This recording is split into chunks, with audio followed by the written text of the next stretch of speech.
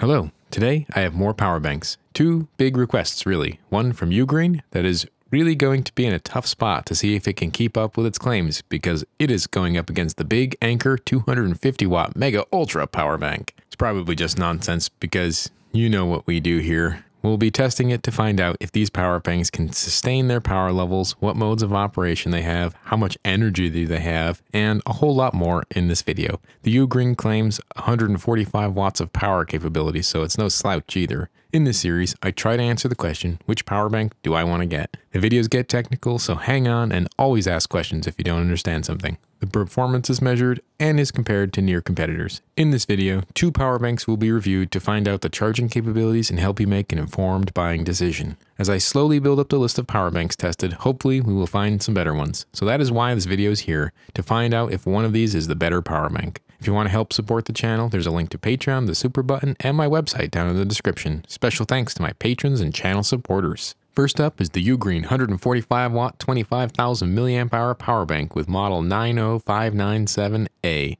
This has been requested for quite a long time and is finally making it onto the channel. The power bank is a little more advanced in that it has both power delivery and quick charge capabilities on 3 total ports. It can deliver 5, 9, 12, 15, and 20 volts on the USB-C and 5, 9, and 12 volts on the USB-A port, as well as charge from those voltages on the USB-C. This distinctly lacks any PPS modes I could see, so this will only slow charge phones that require PPS mode. The device has a specific port that can deliver 100 watts of output power and is labeled as such, which is a good idea. The other port can do up to 45 watts, the other USB-C port that is. These two ports together will get you 145 watts total. We will have to check later for how long it can do this 145 watts for. The charging is a little slower, topping out at 60 watts for this power bank. This is surprising considering how much power out it has. The user manual is nice because it includes the infographic that shows what ports do what and how much power they can deliver with various devices plugged in. I like this method of showing the capabilities. There could certainly be more in here like the actual usable capacity, but nope.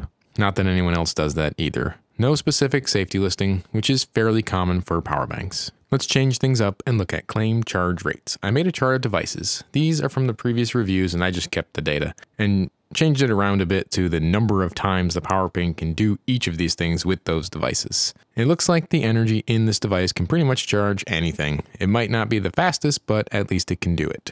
The power bank can do the 145 watts of power output, but don't expect it to do it for very long. It only discharged to 70% of the rated capacity before turning off. Interestingly, only the 100 watt port shut down and the 45 watt port kept on operating. This makes me think the electronics are overheating and not the battery. We will check the thermals later on, but this was a problem I ran into with this power bank. It won't deliver 100 watts. Just like the bassiest ones I looked at for a whole discharge cycle. It always stops before depleting the battery. The best I was able to get out of this power bank continuously was 50 watts. This really can't keep up in the long run with the wattage claims on the package, and it looks like the electronics are the blame here. If you want to try to go 115 watts on one port, it will shut down safely though. So with that, the power bank can't easily empty the tank at 100 watts, which is a bit of a down point for this power bank already. This should be a 50 watt power bank in reality since that's what it can do full time, and then it needs a little break since it overheats before depleting the battery to 0%. The power bank used a reasonable amount of energy during the charging cycle and charged moderately quickly. At 1 hour and 42 minutes to a full charge, it isn't bad. It doesn't take most of the advantage of a 100 watt power adapter, but it still gets there in a reasonable time. The one issue I have with this adapter is the inaccuracy of the display. It says 100% at 1 hour and 13 minutes, yet keeps on charging for an additional 30 minutes. I'm not a fan of the power meter displaying inaccurate information. Even if it showed 99% while it wasn't fully done, and then it tripped over to 100% when it was actually done, that would be nice. This power bank also loses some efficiency points. At 21% power loss at 50 watts out, this delivers an average amount from the wall to the output. That is okay. It's just in the middle. It isn't great, it isn't bad. And this is really recent because the newer power banks have gotten a lot more efficient. The Anker A1340 Prime Power Bank, 27,650 milliamp hour portable charger with 250 watt output. Again, we have the Anker retail packaging, shelf ready. It can deliver 5, 9, 12, 15, 20, and EPR 28 volts on the USB-C and 5, 9, and 12 volts on the USB-A port, as well as charge from those voltages on the USB-C port. That first USB-C port is compatible with the 140 watt mode only. This also has a PPS or programmable power supply mode of 21 volts, and this can do 5 amps too, so support for Samsung 45 watt super fast charging is on the menu. It only does it on the faster port though. The other port has no PPS. The user manual for this is not bad. It gives you some very simplified specifications. Easy to know how to use and what to expect. They do mention the double push to enable the low power mode, but I still can't get it to turn off. Here is a chart of devices with numbers and times it can charge each. It looks like with the energy in this device, it can pretty much do anything, and it should be able to charge all of these devices at maximum speed. The power bank can charge very quickly with its USB-C port. The device will full charge at 140 watts for nearly its entire charge. So at 140 watts, it only takes 1 hour. At 100 watts, it takes 1 hour and 24 minutes. Not bad and faster than most other power banks. In 140 watt mode, it tapers for about 20 minutes, but this one also has the issue where the display shows 100% long before charging is done. The screen percent charged on this device is extremely inaccurate, and I also saw this on the 200 watt Anker power bank. It's like from the 737 to this device, they forgot how batteries work. This does have Bluetooth in it and app support. I'm just mentioning it, but based on Anker's history with user data and apps, I'm not going to install it. I know everyone is just as bad, but I'm not going to test it. The Anker does have the multi-pin magnetic connector on the bottom for charging with the base. I kind of wonder if anyone will buy into this system besides me and other reviewers. Let me know. The power bank was great in terms of efficiency. It matches the ZMI in overall efficiency, and it does a surprisingly good job at supplying power to the output. The power bank only loses 19% of the power from the wall to provide you portable power. This is very good. Moving on to checking if this power bank can deliver 250 watts, and I only got it to 235 watts continuous because the low power mode stays on for hours and you just have to wait for it to time out. But either way, it doesn't do it continuously, it shuts off. I got through a decent amount of the battery though, down to about 35% or so before it shut down. It didn't have a persistent overheat warning either, it just shut down and reset. Okay, time to weigh some power banks. Overall, the power banks are heavier, maybe a bit heavier than they should be. The UGREEN is 506 grams, which isn't awful, and the Anker is 663 grams, which seems like a lot, but it is a larger battery. We'll check the density later on. I checked the packaging on these, and the Anker was 249 grams of waste to have a fancy box, and it's just not worth anything. These both did come with USB-C cables. The Anker has the 140 watt labeled, but it's really a 240 watt cable, and the UGREEN came with a 100 watt cable, each around 20 grams.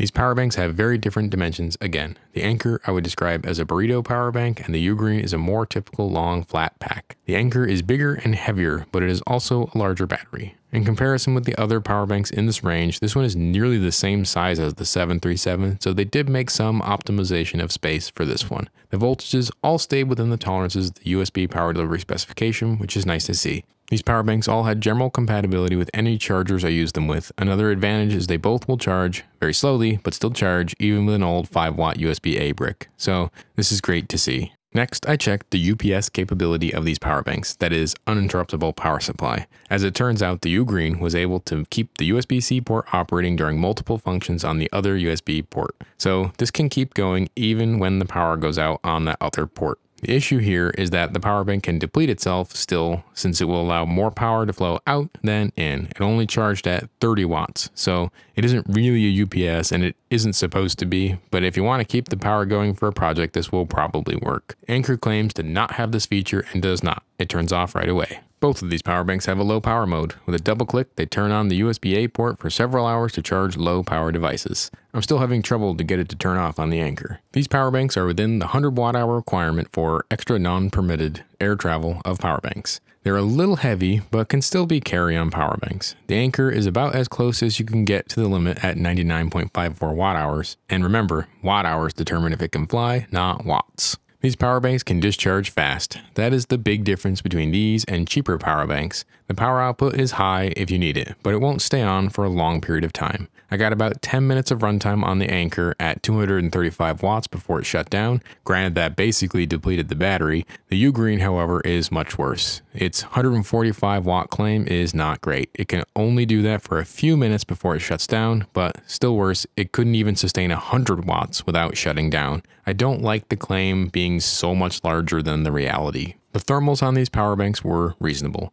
They got warm for sure. They had a few hot spots, especially around the USB port end where the electronics are. The Anker basically didn't get much warmer than ambient, so this might be a better option power bank for warmer climates. The charging and discharging showed low and stable temperatures during all tests. Even the full power test, it didn't get hot. The UGREEN was fine on charging, which is limited to 60 watts, but when you flip over to discharging, it does develop some hot spots and it will overheat at anything over 50 continuous watts. It still didn't get overly hot on the outside of the case, so it safely shut down, which is good, but it's supposed to be 145 watts. In terms of value, these end up on the lower end of the scale, but did show improvement on the previous Anker power banks. These are expensive power banks. The bigger Anker one is really expensive. I'm surprised I bought this actually. They have big claims for performance and they charge a premium for those extra features. The thing I don't like is those extra features are basically temporary or really just marketing tricks in some cases. Just like the others, it's a theme.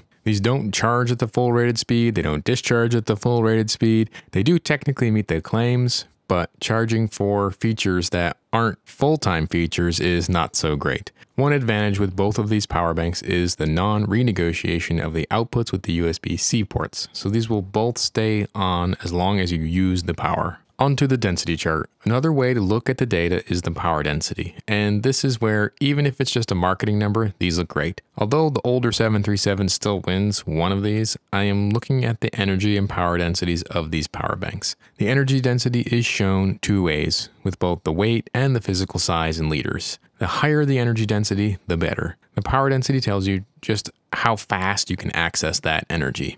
These more expensive power banks stand out. You can charge them fast and you can discharge them fast, and apparently that costs money. Just a side note, these higher power density power banks also tend to be a lot more efficient than the slower charging ones. Anker improved over predecessors in energy density, but still is behind the competition. But again, that speed comes at a price of limited time offer, although the new Anker does better here in that it can charge and discharge at 140 watts without requiring rest periods. Overall, these power banks are different, yet somehow have the same flaws. The Anker has a ton of power capability on paper, but it's a short-term delivery. It can do 140 watts, much better than the 737 though, so they have shown some measured improvement. The UGREEN reminds me of the overheating Shargeek, it just doesn't have the screen to tell me about it. I don't like that. It's expensive too. The charge meters on these power banks are both basically token gestures. They don't display the real battery percentage during the charging cycle. Without a separate power meter, you have no idea when charging is actually complete. 20 to 45 minutes after the device is 100% is not acceptable.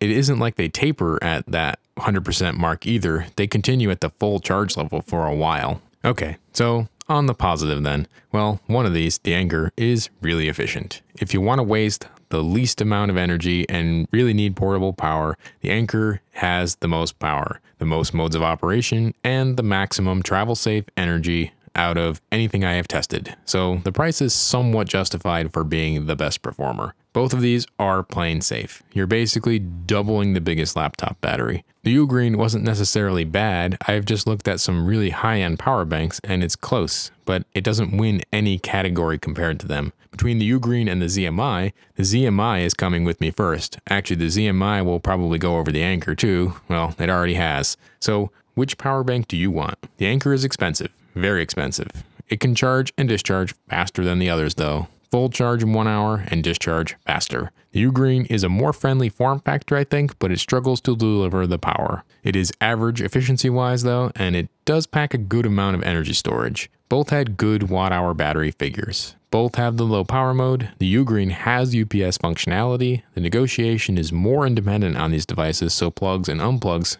don't cause other devices to reset. The UGREEN does more of that than the Anker, so overall, they're both competent power banks. Okay, these are tested and not yet on any database. I'm still trying to dream it into reality and it keeps not working. At least I remember to put stickers on them this time. Thanks for watching. Next week, the plan is to do more power adapters. I think I'm going to do some lower wattage ones I picked up from a trip to Europe. Never heard of the brands, so it should be fun to check them out. I also have lots more adapters and power banks. I also have a very long list, so keep the suggestions coming. I write them all down. So check the All Things website linked in the description for upcoming videos, and as always, I will see you in the comments section. Thanks again, and goodbye.